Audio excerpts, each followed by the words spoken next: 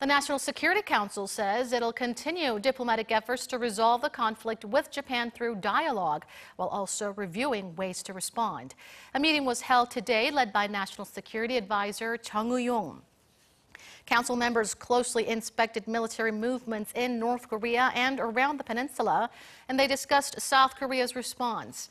They also went over the various issues likely to be taken up by the defense ministers of South Korea and the U.S. when they meet tomorrow. They agreed to further strengthen the alliance with the U.S. to achieve complete denuclearization and lasting peace on the Korean Peninsula.